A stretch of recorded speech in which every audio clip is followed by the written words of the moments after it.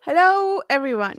Welcome back to our SF Masterworks reading group. Today, we are going to be discussing Babel 17 by Samuel R Delany.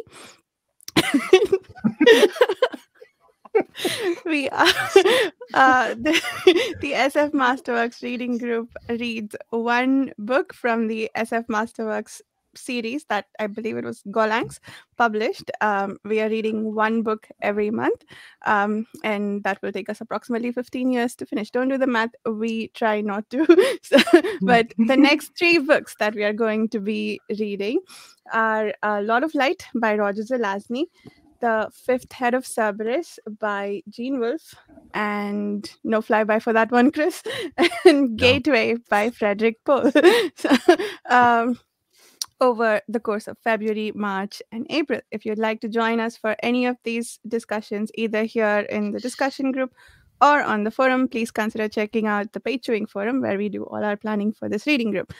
And with me, of course, I have the usual group of wonderful people we talk about these books with. Livia, would you like to start us off with introductions? Yes, thank you for inviting me. I'm Livia J. Elliott. I'm an author and also a podcaster. My podcast is called Books and None, and I do deep dives on the thematic work of different books. Chris. Yes, my name's Chris Mullen. Sometimes YouTuber, sometimes appear on other people's channels talking about things that I love. And yeah, that's about it. Jared, you're up. I'm Jared. I run the Fantasy Thinker YouTube channel and also here on Page Chewing forums as well. And Susanna. And I am Susanna Imaginario. I am a writer and sometimes YouTuber at Ten of the Weird. Nice. So what's the general verdict on Babel 17? I finished it like 15 minutes before we started recording.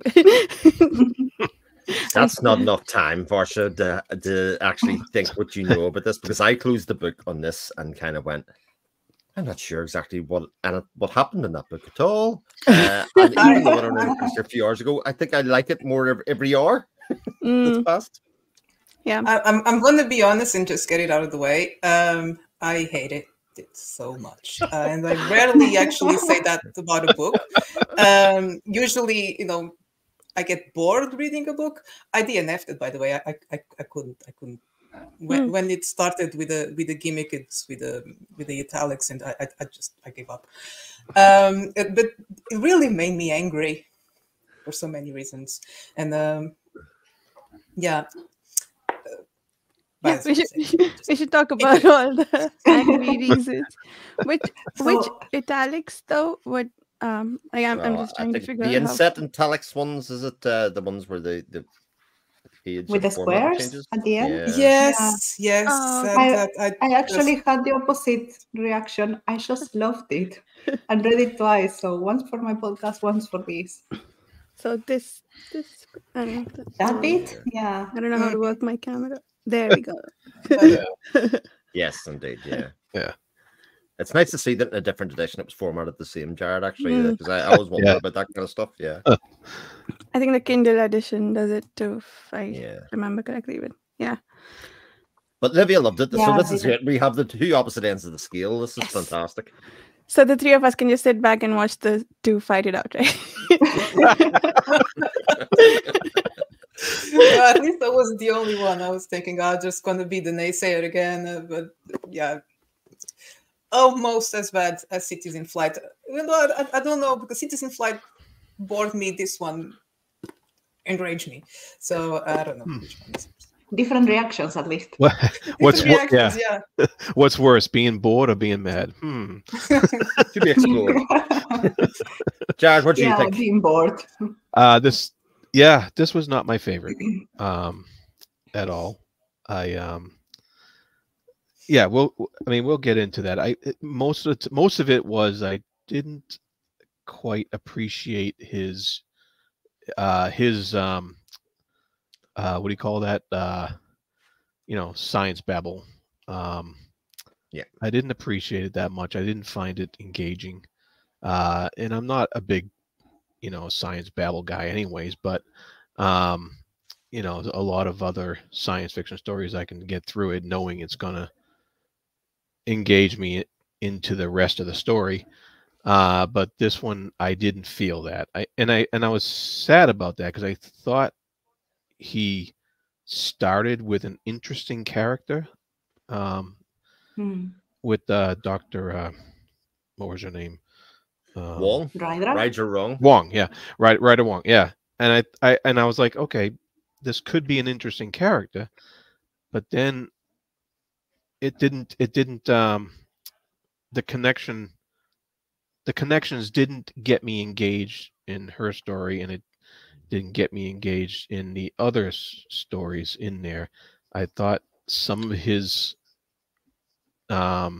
description was, when it was there, it was kind of bloated and didn't it didn't serve to give me a good picture of what was going on. And that's just my opinion. I wish there was some ideas in the book, which a lot of these books have, that they're big idea. And this one was about, the language, that the idea of an alien language that can have this profound effect on a person and stuff like that. And but I couldn't get past a lot of the technobabble. That was it was just ironic because it's called Babel 17, so it's kind of ironic there. But I'm curious to see what Livia pulled out of this, because I have a feeling there's probably there is some thematic stuff in here. I know that, and I'm curious what Livia, you pulled out of that. Oh, I actually quite liked it, mostly because it made me think. It had that idea, that style of old sci-fi, big ideas, big themes. The book does go a lot into the theme, sometimes just explaining language. Like there is a chapter that starts just with the meaning of you, and it says like you is a noun and all of this, and very technical from the language side. But towards the end, I think the book tends to converge into the idea that the words I and you are actually synonyms, and that we all should have the same respect for the you that we have for the I. And without having the knowledge of the language as he's seeing it, I think it will be very difficult to understand why Babel 17 as a language ends up affecting Butcher and Rydra, and actually making them so empathetic with each other. I did have a what the fuck moment when I was reading, and you get that part in which she starts thinking in Babel 17, and I counted it, those are 3 pages of a single sentence. And so you have the 3 pages, and you have the little squares at the side that are actually the English translation of what is happening in the middle. I thought that was genius, not only in the execution. It's as Do Unicorns Read, that booktube channel, she mentioned that it was ergodic literature, that you have that placement and so on, and you play with that. I thought it was very well done because I'm a bilingual, and in many cases I have realized that thinking in Spanish is not the same as thinking in English. I can be wordier in one language than in the other. And some of the problems that Rydra felt when trying to express something in English in Babel 17 or vice versa, I had them between Spanish and English. Things that I don't have quite the right word in English or in Spanish, because it goes both ways. So when I have, it felt quite realistic how he achieved that problem that polyglots or people that knows more than one language have. So I think that is also why I ended up liking it so much, because I could relate to some degree to the problems with the languages. I thought the chapter with the you and I explanation was actually pretty cool. That was the part of the book I liked. Beautiful. Yeah, when she was trying to explain you and I to the butcher, I thought that part was pretty cool. And I thought there was actually, I was like, oh, okay, finally I'm getting in some good character interaction, and hopefully the story will jump off from there. But then it just, like the next chapter or whatever it was, it just seemed to jump ahead in plot and kind of just lose that what he gained for me in the storytelling department, he lost in going further into like into this plot, which was basically just them figuring it out, this mystery basically of the language, and it lost me after that. Like I was like, oh, good chapter, and then it kind of fell off for me after that. Yeah, it's something that I wasn't really into in this book is at the end. This may be a bit of a spoiler for anyone watching, but it's all spoilers. Yeah, they end up comparing Babel 17 to some old programming languages like Fortran and so on, and the whole thing of a paradox. And my engineering brain was like, just nope, doesn't work like that. That is something that I actually wanted to ask Marsha what you thought about. Yeah, I agree with you. I think I was expecting the conclusion to be that this is some higher order language. And the conclusion was actually, here's a language. It's actually like this language that we use to make dumb machines do the things we want. So it's an instruction language, but it somehow has more meaning. Like, yeah, what is it? Is it because of the zeros? And I didn't see that reasoning. I didn't agree with it necessarily, but I didn't take that meaning from it. I took it that the language was supposed to change how you think and process.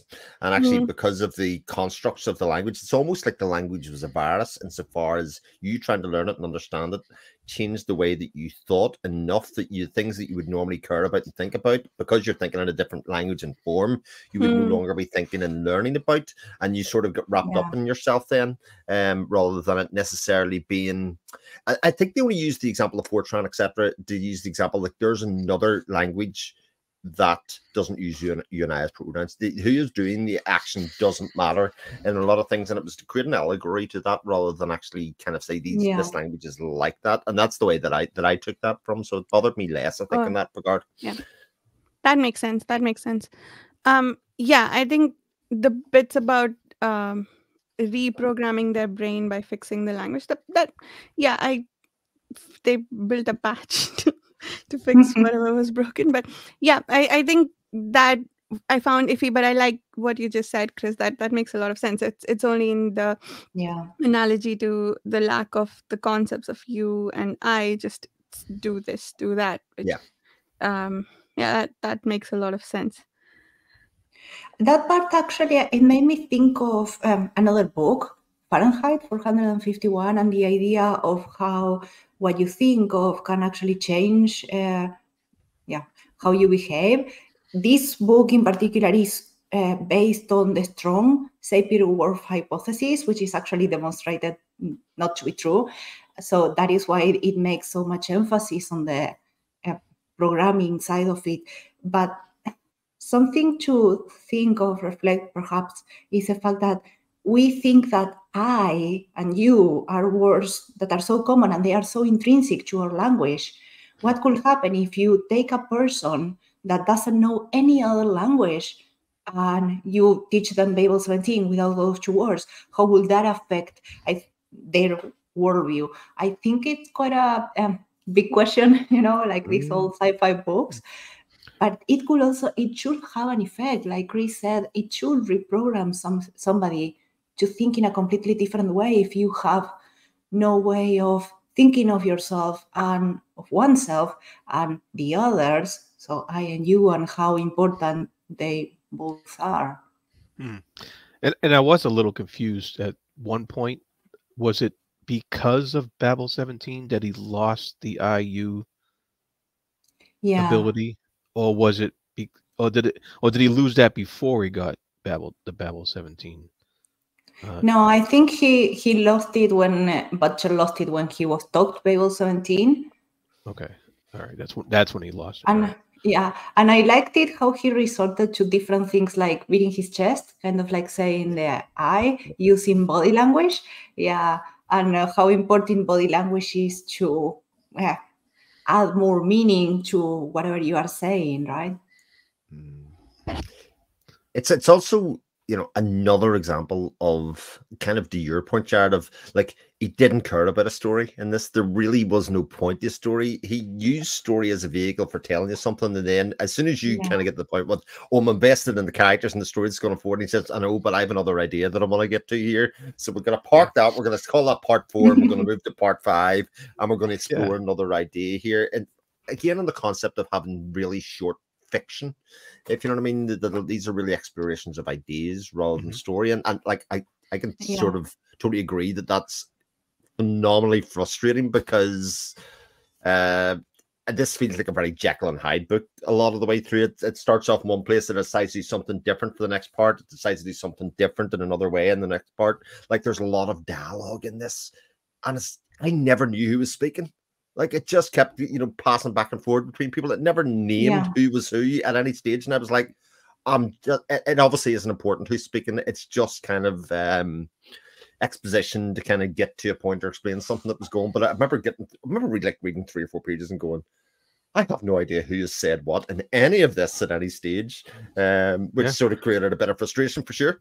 Yeah, especially when they went into that, I don't know if it was a bar or if it was a lounge of some sort of underground place to get her crew or whatever. And half the time, like, I didn't know who was speaking in that place, who was speaking to who. And it was all in lingo and colloquialisms. And it wasn't, you didn't get a good, like a good setup for that in order to understand that setting. And so the setting was confusing, the lingo was confusing, and you know, you could probably sit there and go back and dissect it one word by one word and go, okay, now I know who's speaking, and now I know why they're speaking that way. But there was many times where the only reason I knew what's his name was speaking, the one who couldn't say peas. Brass, the pilot? Yes, Brass. The only reason I knew he was speaking was because there was a peas missing, and that was it. And I was like, oh, a good thing that P wasn't there, because otherwise I would have got confused on who that was, you know. And so I was so that throws you off when you're trying to read this thing. And ultimately, it was like, well, it wasn't really that important to know who was speaking, because he was just spitting out the ideas on the page, and it really it didn't matter. And that not mattering to the plot or to the idea or the language doesn't make an enjoyable read for me personally. Yeah, I had the same feeling than you when I read it for the first time. I generally have a lot of trouble following dialogue that is not tagged. It generally loses me. So when I read it the first time, I was just like the same. This is Brass because he's missing the P, and who is the rest one? But when I read it the second time, I realized that the customs officer, who is the only one that doesn't speak in lingo, he is as lost as the reader. And this being a book about language, on my second read, I interpreted this as perhaps something purposefully done, so that you feel lost around all the lingo and you follow on with the customs officer, who seems to be the only one who speaks in a more traditional way. And when I tried to read like focusing on him, it actually made sense, because the way it was written, it made me feel the same feeling of being lost, right? I felt the same as he was feeling. And I thought that perhaps it could have been done that way, especially because Delany did have a literature bachelor, I think. So he may have been playing with language on a novel about language, you know? Yeah, I definitely think he was trying to play around with language. And I kind of wish that with the customs officer, if he was a more prominent role in the book and we could have followed him throughout, then we would have had that vehicle to follow the whole story, which is a common that's a common practice. You're like, that's Frodo. You're following Frodo throughout the story, and he's the blank slate that you're following and kind of filling up. You know, you're getting the you're learning about the world through him. And if we could have learned about this world through that customs officer, then I think it would have been better throughout. If but unfortunately, we were thrown stuff about this universe that it was chaotically thrown at us and not presented in that manner of having that blank slate to follow through and learn about it with him. Yeah, I definitely agree with the chaotic aspects of it. And I think, except for the Forever War and I Am Legend, all of the Masterworks books have felt to me like that. Like they are, well, Cities in Flight particularly so, but you know, the book that shall not be named. We love naming it. But it feels like they don't spend a lot of time explaining, which is a thing that, you know, authors who trust their readers do, but it doesn't feel like there's enough information to interpret and figure out. Like it feels like they've cut it short because they have to, rather than, okay, the reader will get this because I've laid these other breadcrumbs that they can get to this point from. It's like we change scenes, introduce new concepts that, well, we can usually figure out from the context what they are, but the reorientation process is not smooth, if that makes sense. Like I've read books that expect you to get it, or like that don't handhold whatever, you know, the popular terminology is, where things are explained, but and they don't feel jarring quite the same way these books have felt to me, the books that I've read and liked. So yeah, it has been interesting. Like things like, I don't understand how much time has passed, or I don't understand how he got to this point from where he was before. And like, and you know, the answer might be it's not important. Just like focus on the ideas that I'm trying to explore here, and that's probably what it is, like you said, Chris. So the focus is less on trying to tell a story well than and more on, hey, here's a cool idea that I'm going to explore the heck out of, which he did.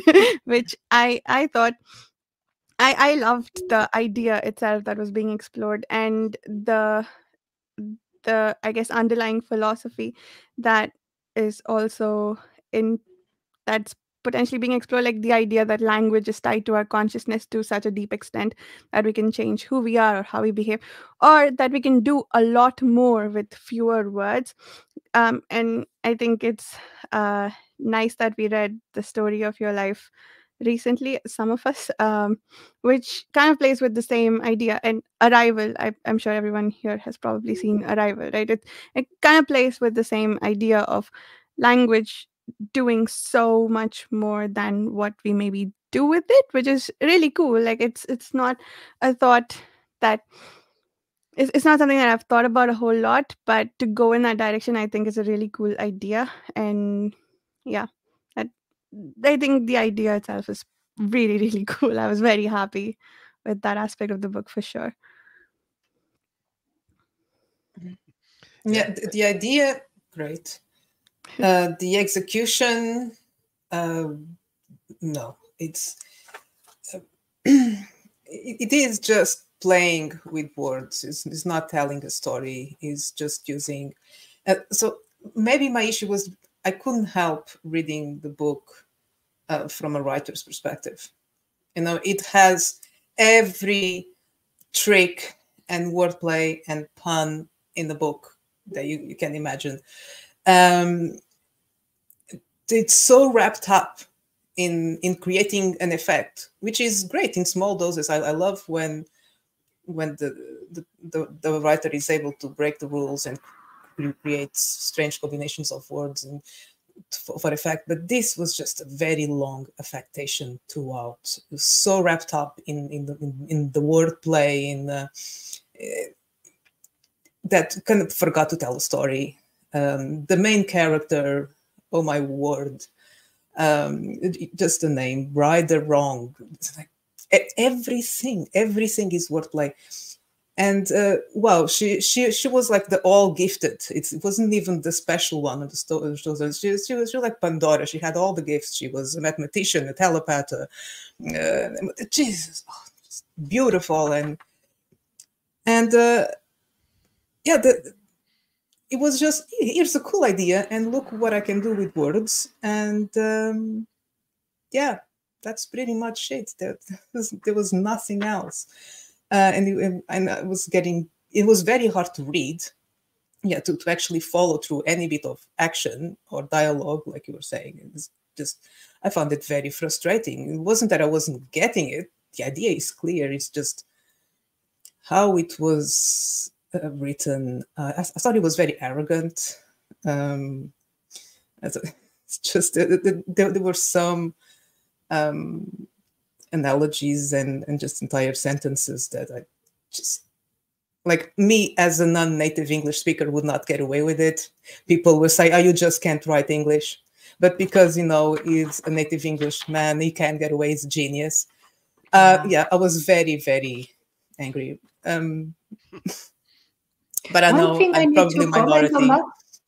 So one thing I need to comment on that is that I will take this protagonist, female protagonist, over almost any other female protagonist written by a man during the 50s, 60s. No, so, don't. At least the ones that I have.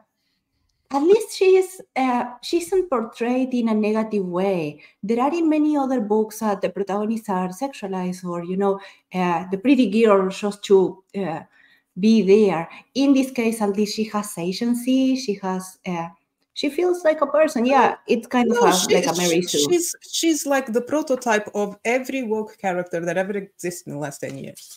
It's like the super special one with a traumatic past, and everyone loves her just because, you know, she's so special. I mean, sorry, I'm getting angry already. I would rather have a flawed character being sexualized and at least, you know, feels real than this, because it just kept adding up. You know, there was just more. She was just better at something else afterwards, and it was so tiring. It's just no. I sort of see both points actually in a lot of ways. I think at the start of the book, and again, this is part of the Jekyll and Hyde nature of it, they spent a lot of time crafting why she was intelligent, etc. The scene with her in the bar, I think, was actually brilliant when she was reading, again, this non-verbal communication things or slight tics that somebody has about how language can be used in one way, how she was able to read somebody's thoughts. And as somebody, I mean, it basically said to me she was neurodivergent to start off with, because that is a hallmark that I can ascribe. Like, I read people's auras, and I know very slight changes in body position and stuff, and not the same way, but in like a similar kind of way. And I was like, I've never seen that put in the book, but it kind of give an insight into her as a person, because also she wasn't brash about it, she wasn't bold about it, she was gripping the edge of the tables, the cost that it cost her, if you know what I mean, in terms of, you know, it wasn't comfortable for her. You know, she didn't appreciate that. And I love that part of the book. And I actually thought after the first like 2-3 chapters, this is going to be something really special. But to Susanna's point, that was pretty much the end of her character development at that stage. They pretty much eschewed at that stage for the part of going to look for another idea or another character. And what was weird about this book is that it has so many characters that it gives off the stink or smell of a character-based story, but literally is only concerned about one in the end, which is the butcher. And even that character is like a non-event. He doesn't even know who he is. So it's almost like a joke playing on itself. With her, I think the bird scene, you know, at the start when she gets scared, it's only mentioned again at the end. And there is kind of like a tie back of, okay, what happened there? It has a sense here. But it's like all of the characters, as most in these sci-fi books, they are vehicles to tell the story, right? So they are not developed as characters as we would expect from the current standards. Yeah, I think for the first 3 chapters, I found it difficult to like her. And I think well, maybe not like her so much as see what everyone else saw in her, because the first 3 chapters, they had, it was first 3 or 4 chapters, I think, until we get to her perspective. um, I didn't like the way the other people were thinking about her or looking at her. There's some of it bugged me.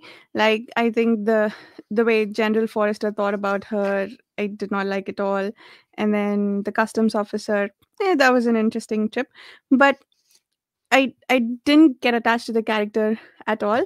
But I found her interesting to read about.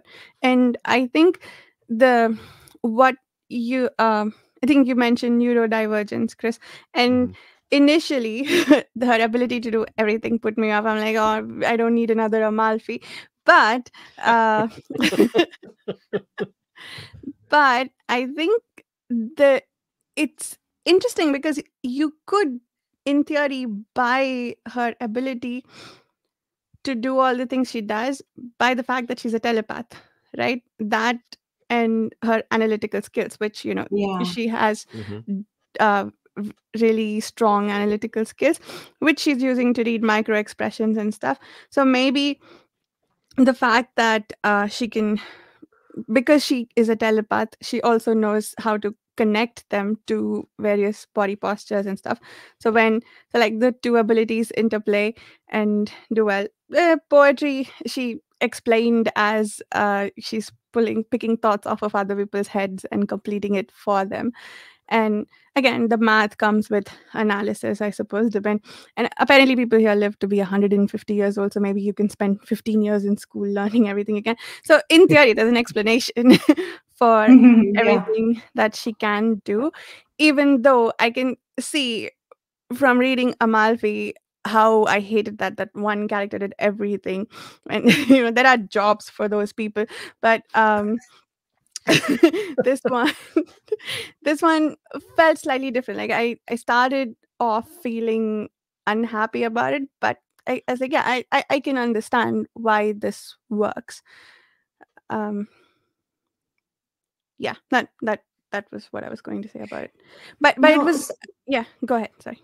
Sorry. I just was going to point out, like, how many of these books actually use some sort of telepathy, Like all of them. And with The Stars, My Destination, they also had a telepath, right?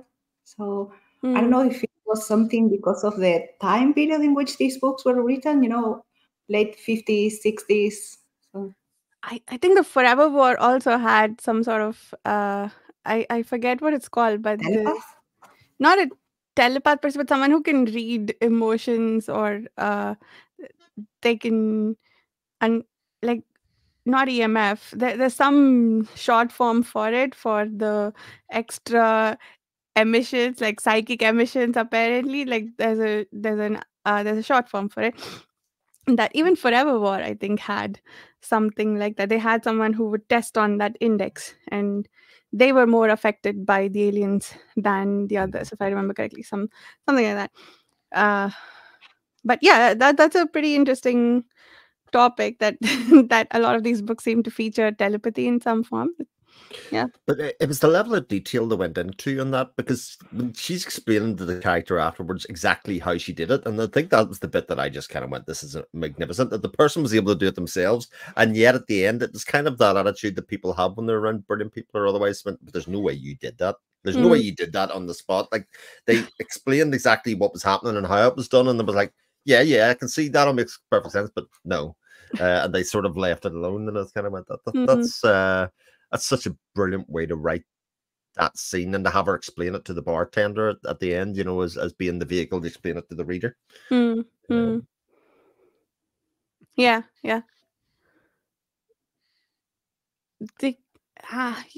Sorry, I was going to say something as a follow-up to that. I forgot. But wait, did you mean the last scene, Chris, or did you mean the scene in the bar? Scene in the bar when she's explaining exactly how she spoke to the general at the time, and exactly how she knew what he was going to say, and it was in such a micro detail that I went, Samuel Delany obviously lives that in some aspect, because the way that he was able to do it, obviously, he's talking about an experience that he's had. Because even the reactions to it, etc., felt sort of personal in that regard. Oh yeah, I think I remember which scene. It's the one that starts out with "I will explain, but you won't understand," and like Yes, indeed. and he concludes that you're just making this up. Yeah, yeah. It's almost like, fine, if you just want to lie, I'm not going to listen. It was exactly that feeling. Even though she went to great lengths to explain, and he kind of went, well, what if they said it like this? Well, then I would say this, and then well, that's exactly what happened. And he was like, but no, that's not what happened here. Is that echoing something that happened later in the book, where I think there was a similar sequence, but in Babel 17, where if this happened, I could just readjust to this. I seem to recall something like that. It wasn't with the butcher, but yeah. Anyway, like I really liked how the language was used in this. I made a list of all. Sorry, did anyone have anything to say in addition to that? I was starting a new topic. Jared? Well, I have a new topic too. So I just have a few lines that I thought were pretty cool that laid down some good ideas. And it was like, there are certain ideas which have words for them. If you don't know the words, you can't know the ideas, and if you don't have the idea, you don't have the answer. And that was like related to the explaining of the you and I language, and then there was like the idea of, until something is named, it doesn't exist. And those are general big concepts of language that he was trying to throw in there and just get people to think about. And so, and those are cool ideas that, he was trying to explore and trying to play with in the book here. It would have been a lot cooler if it was a cooler story to go with it, but it was so that there's stuff in here to get out of the book, basically. Didn't he use the example of French for the words for hot and cold, for chaud and froid, as basically saying they had no word for warm, and because they had no word for warm, how do you conceptually think of gradations of hot and cold between and other things? So I think he explained it really well, and actually I will point people to Media Death Cult's review of this, because I think it's an absolutely astonishing review of this book, of what I think is quite a difficult book to review. He's the examples of how the Inuit people have 50 words for snow, and if they have 50 words for snow, their understanding of what snow is compared to a layperson must be on a whole other level to what other people think of it. And so, like, language gives people this idea of power, or gives people understanding, and you would only think of the word if you understood what it is a bit slow. And I think that's kind of the basis of what the whole book is, in terms of what it's saying. Like, different languages and the way you think in different languages force you to think very, very differently. And what if you use that as a weapon? What if that was the weapon rather than chemical warfare or anything else? And I think that as an idea is extraordinary. Whether the execution, you get that out of the book, is another thing, but the idea, or the thought is definitely worth exploring. Yeah, again, great idea. I'm just going to give a couple examples. Great idea, but like, he used some Portuguese words in here as well, and one of them, in one situation, I'm not even sure if he was aiming for the Portuguese or the Spanish, just because then the context changed to Spanish, but I kind of lost track there. But the point is, there was no need to use that word. There are perfectly good equivalent words in English, and I think they just used it for the sound of them. And again, another thing that pissed me off. It's everything. The idea is here. It's brilliant, and it just went about like the worst possible way you could. I wanted to follow up on something that Grace said. That is, what if it could be used as a weapon? And I had the same thought while I was reading this, and I instantly thought of Orwell's Newspeak and the A and B vocabulary that were actually created to restrict thought and change how people thought about something within the book. And of course, 1984 has this whole political connotation, but it's, I will say, the other side of a coin that Babel 17 is presenting, using language in the negative way as well. And there was a sentence that, something that I wanted to read that follows up on what Jarrod said. I think it's page 133. If you have the right words, it saves time and makes things easier. And that idea, sometimes as a bilingual, I struggle with the right word. I end up having to describe it and going around it. And it felt so real. And it isn't that the doctor concept doesn't exist. It's just that, I can't explain it in a single word. When you have the single word for it, it's faster and more concise. And I think that actually leads to that scene of the 3 pages with a single paragraph, because Babel explains so much in so little. Every word has so much meaning packed into it that she's able to just make that whole stream of thought, right? And I thought that quite interesting as well. I'm not sure what are your thoughts on that. Well, I think from somebody that has done a little bit of study in literature and how the study of the English language is actually this idea of codes and keys, about how people interpret. Like the idea of the missing piece from Brass works on 2 levels. One, it helps you identify him as a character, but it also puts you in a very primitive form as the reader of trying to work out what he's going to say, because like the letter P, there were a lot of words when the P wasn't there. I had to go back to the word and put the P in. You understand the sentence, if you know what I mean. I had to literally use that code in order to derive meaning from that. And I also wondered, how the hell did that sound when he wasn't saying it? What does that sound like? Like that's really strange. But it gives you an idea of how you can spot the pattern, and in a very primitive level, you can then interpret the pattern to then derive sense of something, even though it wasn't really given to you in the sense. And I thought, again, that was like very, very clever in a lot of ways, and like there's no doubt maybe the book is cleverer than its execution for a lot of part. But I think of all of the books that we've read, when I was reading it, I was like, this is the one that I think I would derive the most enjoyment out of a reread from, especially kind of knowing and understanding what the book was setting about doing. A lot of those pages that I sort of skipped over and kind of went, I don't even know what's going on here. Like I'm just going to keep on barreling through and seeing what comes out at the end. I might get better meaning from them, better enjoyment out of for the down the line.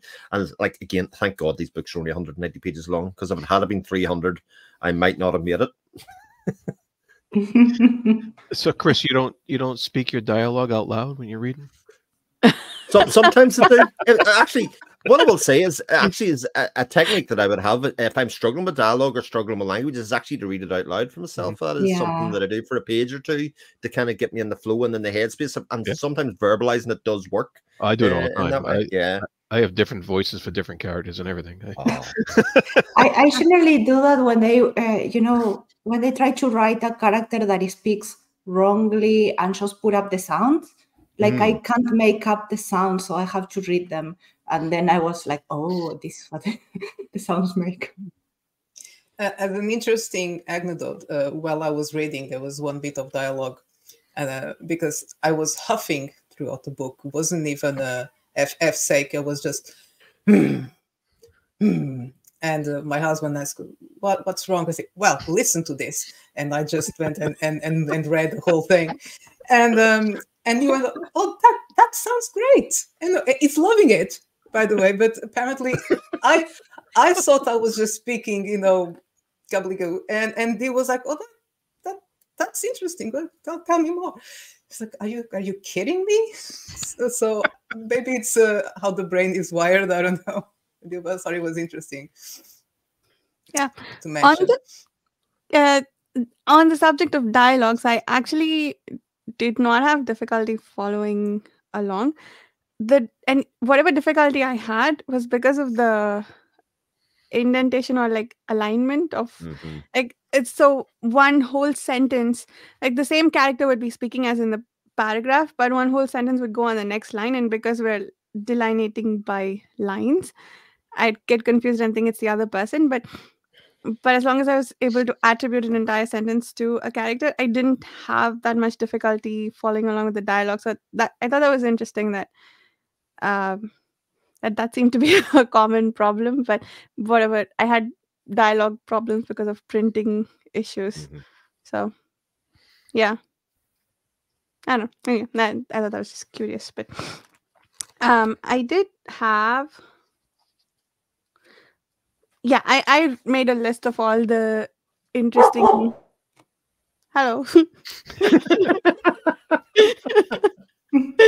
wants to win. I mean, I knew Susanna was angry, but dear God, to make that noise. Oh, I thought that was some dialogue.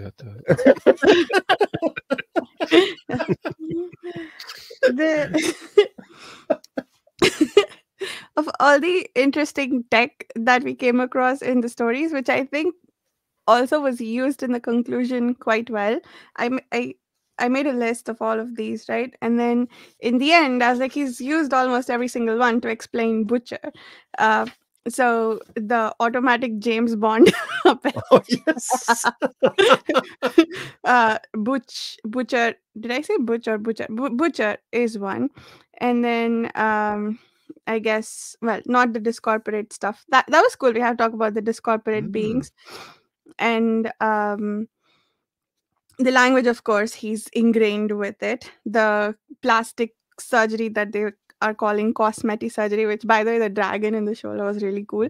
And then Butcher had that too. That's, although he apparently gained some extra abilities to destroy and recreate these things as well, which that was pushing the boundaries a little bit on science and fantasy, but this was interesting. The cosmetic surgery also was used, and then there was one more, but anyway, that I thought that was really, really cool that he brought everything together, because he said this in his far future world where there's so much new tech, which is nice. I like when authors do that. I think I keep mentioning Philip K. Dick because he does this. Like, there's one theme that he's exploring, but the world has so many other interesting things to pick at if we wanted to. And but he brought it all together in the end. It's not just, hey, I had all these cool ideas, I put them in the book, but he also brought it together. So I thought that was nice. In terms of the society and the space travel on this one, I thought it was very original and different. Like, it may not appeal to everyone because it's, as you said, more sci-fantasy than science fiction, at least in how the ships work and so on. But I have been reading a long series about military sci-fi, and finding something different like this, I was like, oh yes, something. Yeah. This is I don't know, I really like that idea of the discorporates with the nose and the smell as positions in the crew of the ship. And then the fact that I thought there was some trials as well that they had to be bound together partners or something that would actually man the ship. And I thought it was quite interesting, different as well. Yeah. Oh, I remember how he brought the discorporate people back in. I think Rydra says something to the effect that the only thing, I think the only the human mind can process something on this scale, and that has been established before because the discorporate beings are able to process so much data. So it's not. So that makes sense too. It's not a random statement about the power of the human mind. We've established that earlier in the story with the eyes, ears, and nose, the sensory parts of the ship. So I thought anyway. Something I thought it was quaint about the discorporates is that they need these special devices to listen to them and remember, because otherwise don't remember. And Rydra resorts to translating instantly what she hears from them. And again, that hit home, because in many cases I have been talking to people in English and somehow I translated it to Spanish in my mind. And then when I want to relay that conversation to somebody else, I think of the translation in Spanish. I can't think of the English. It has happened to me sometimes, and I thought it was quite realistic. Like, it was doable. What he was saying of how she handled the discorporate while translating it, I thought it was, it happens.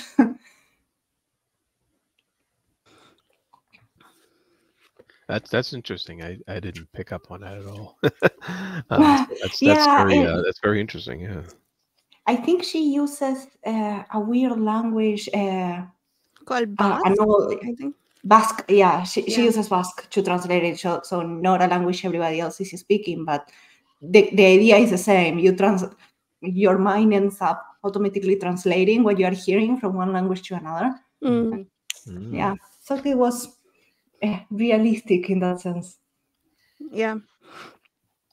The other two aspects of the language that were interesting was, I think there was, this one isn't focused on too much, but I think in the sequence where with those little text insets, I think it was there that she has an episode of synesthesia, is it, where she hears, like she smells something or she tastes a some external entity because of the language she was thinking in.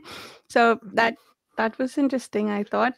And then the slowing down time or metabolism aspect of it. That what do you think? Is that possible with the language? Or just how did that read for all of you? So she explained actually the thinking and the smells exactly through the bird as well, the myna bird as well, didn't she say? She said about how the myna bird would speak about something, and that's how she was able to tell that there was an earthworm near. And so that same idea was explained through that idea as well, and how that was very distracting. But the slowing down time again, I think, was very, very interesting, because I sort of think that's possible. Like I definitely do. If you can kind of think about how, when you think, or even like when you're working or engaged in a task, how time passes much more quickly, when you're engaged in a task. So I think a lot of that, but again, really interesting ideas to explore and kind of make you think about, which was certainly enough to get me to turn the page a lot of time. Like it was enough, even though there wasn't very much of a story and it didn't join together at all. It was enough to make me go, okay, keep on going. Like these chapters are quite short. And that's a good point there, because those ideas, the slowing down time thing, and the language thing that Livia was just saying, those are awesome ideas that I wish would have been explained a little bit better. That's all, because I feel like I missed out on getting that in a better way. I feel like I missed out on that. I wanted a better explanation of that stuff.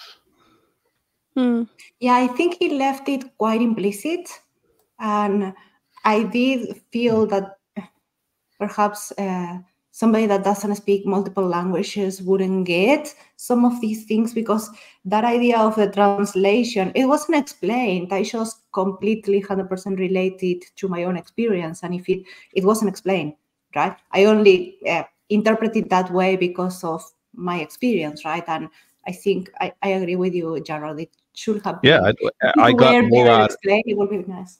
I got more out of it from your explanation now than I did from reading the book, and that's not how I want to experience the book. I want to get that out of the book. If it's a constellation as a bilingual, I didn't get that. I mean, I got what it was trying to do, but it felt almost insulting. That's how we think, that's how it works. And I totally relate to your need to have an explanation. You wanted a narrative, you wanted a story, and it wasn't there. But I'm very curious. I'm listening and I'm fascinated, because completely different experiences. Livia, I'm not criticizing. I'm always fascinated when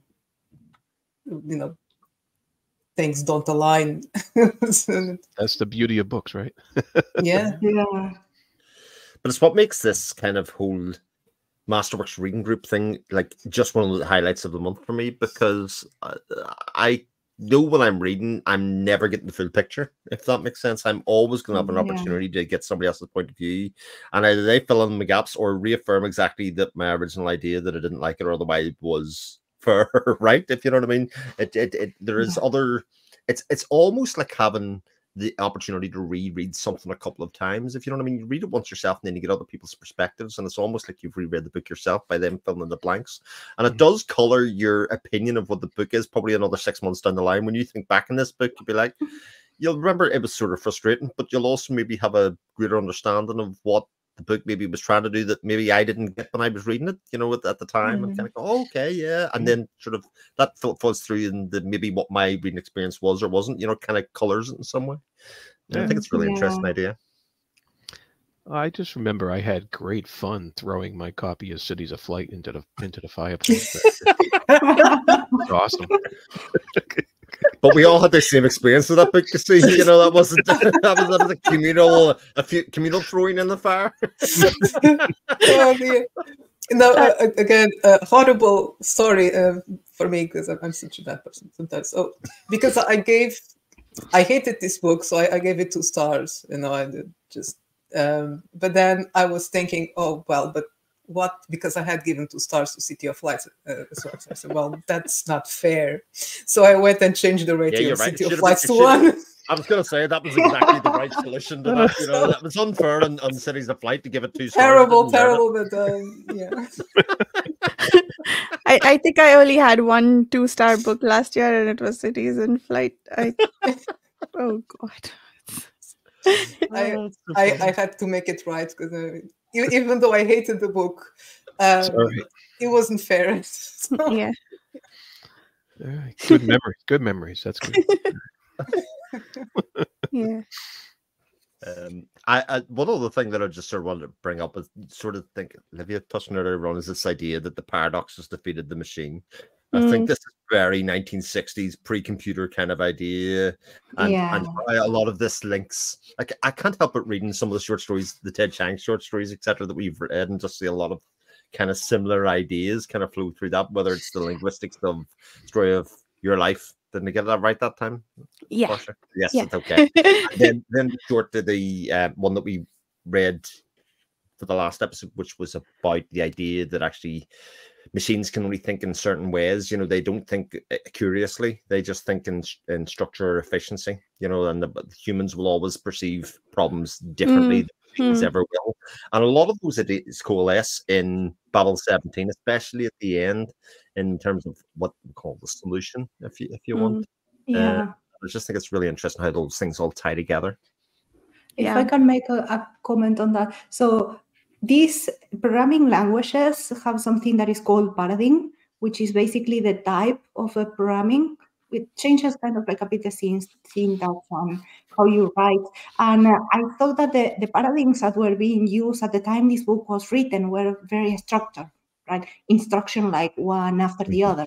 And nowadays we have a lot of different paradigms, and you write in a very different way depending on the one that you have. And even if the idea of machine learning already existed by this time, that is on the 50s, it wasn't popular. You weren't coding like that, right? So the idea of a structured, and you follow the instructions and you get a loop within those instructions if you did it wrong, that's quite period accurate, I would say, right? Nowadays, you will resort to other programming languages. You will resort to basically AI, in which you don't write instructions. It's a complete black box, right? And you will have different problems. I thought that the way he was talking about programming languages was very specific of the time it was written and how computers were programmed back then, right?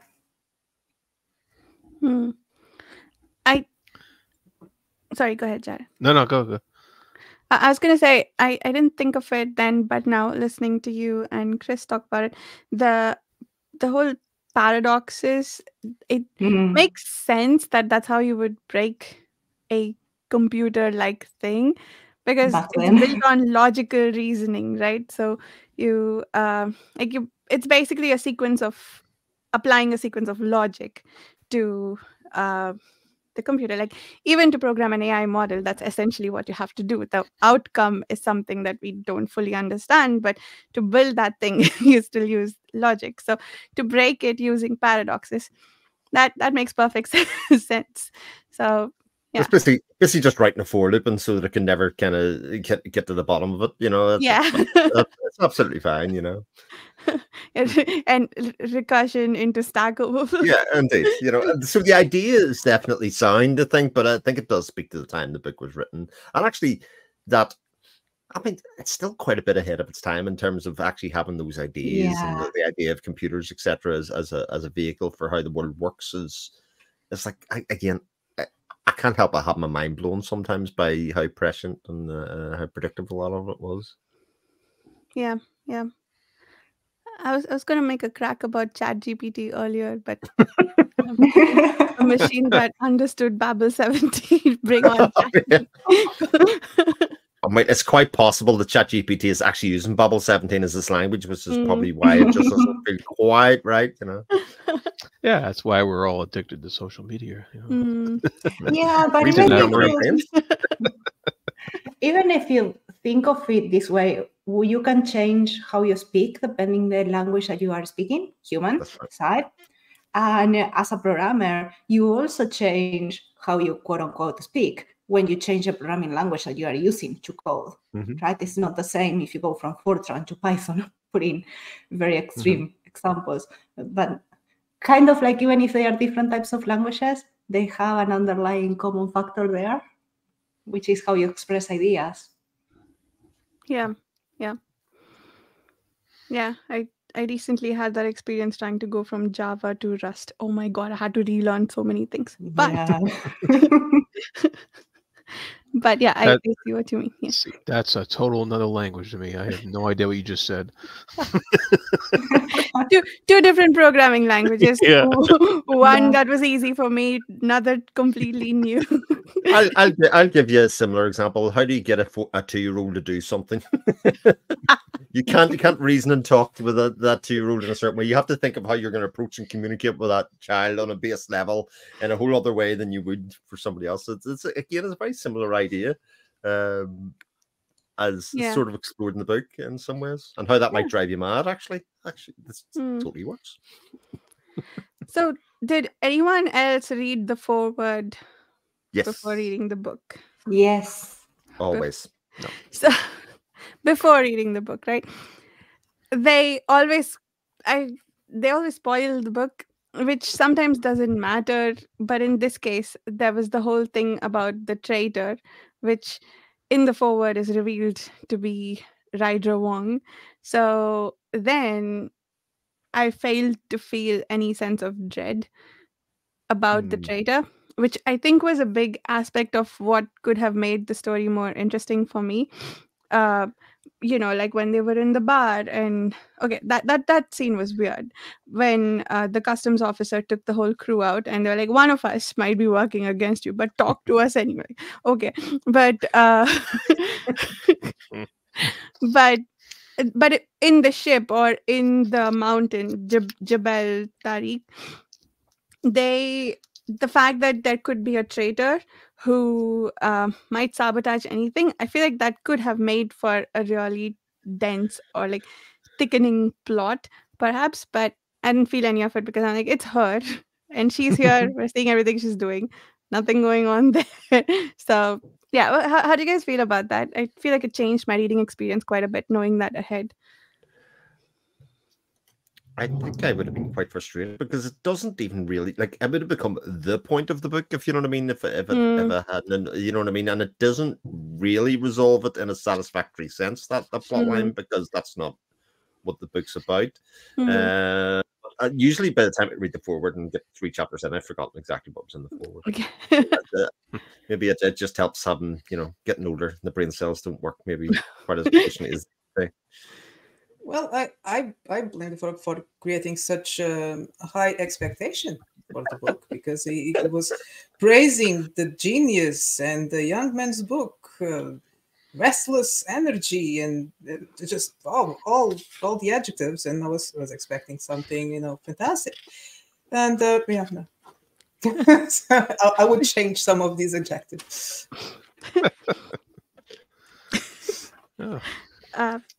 I don't know. I didn't have a forward in my copy, so but I don't know. I didn't really feel, because of the plot and the rest of the book wasn't that gripping. The traitor plot also wasn't that gripping for me as I was reading it, and so I was just like, because it didn't grab me. It didn't grab me the same way the characters didn't grab me that much, and everything else that was problematic for this book as for myself, and so it I don't know, it didn't it wasn't something that I was like on the edge of my seat. Who's the traitor? You know, I was like, I was like, I'll either find out or I don't, and kind of left it at that. Yeah, I think that makes sense. I don't think, if I hadn't known, I doubt that I would have spent a lot of energy trying to figure it out, because we don't know enough about any of the crew members to like make it a whodunit thing. But you know, if there was more tension built up, like if there was more tension built up towards it, if like the whole crew was blaming the butcher or something like that, or but there was none of that. There wasn't that kind of like, the mystery wasn't built up enough to make it a focus of who is the traitor, you know. And so it was kind of just a side thing along the way. And they had a very cavalier attitude about it, right? They brought the whole crew on. They didn't try to isolate anyone, which makes sense. Like, you know, innocent until proven guilty. But also, like, during that dinner scene with the customs officer, and was General Forrester there? And the psychologist. They're like, one of us might be working against her, but it's fine. Just tell us what you ask your questions. Nothing we can do about that. It's a very cavalier attitude towards doing it, to progressing the plot of the book. We need to get to the end of the book, is basically what it said. Only 5 pages, can't get into the details. and I also feel like we don't know enough about the invasion and the alliance to care one way or the other. Like, sure, it's fine if your ship gets eaten. In modern times, this definitely would have been setting up probably 18, 19, 20, 21, you know, as books to follow it, you know.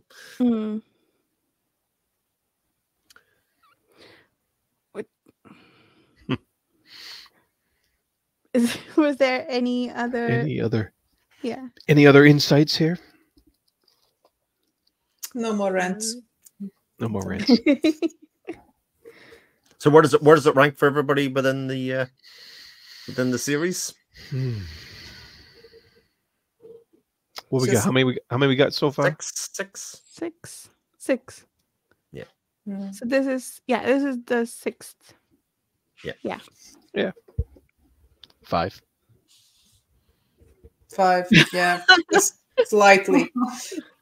At least there was no mansplaining, so I'll give it that. But man, it really upset me. The wonders of having a female lead character, no mansplaining. Excellent. That's all. I haven't read all of the same, from the start, but so far nothing can top Flowers for Algernon for me. That one, which was released the same year. I was just actually looking. Part of the thing where Susanna was going like, how do people love this? And I thought maybe the books in 1966 were all shocking, but that was not the case. The Rosencrantz and Guildenstern are dead in cold blood. Flowers for Algernon. Taipan came out that year. The Moon is a Horse Mistress by Heinlein as well. So there were a lot of very good books out that year. Yeah, that's true. I guess Flowers for Algernon is coming up next year. Next year, I'm barely. But for me, I think I'm gonna do buckets rather than ranks. So Forever War and Androids, same bucket. Cities in Flight is in its own. It can have a well for all I care. It's buried. It's in its own coffin. 5 places. I think Stars My Destination, This Guy, and I Am Legend go in the same bucket. Yeah, that makes sense. Yeah, I have them sort of similar I think I've Legend somewhere floating between the two buckets. It's fallen out of one bucket, trying to crawl its way across the floor, but didn't quite make it. I have to keep on putting it back in the other bucket. Back to your home.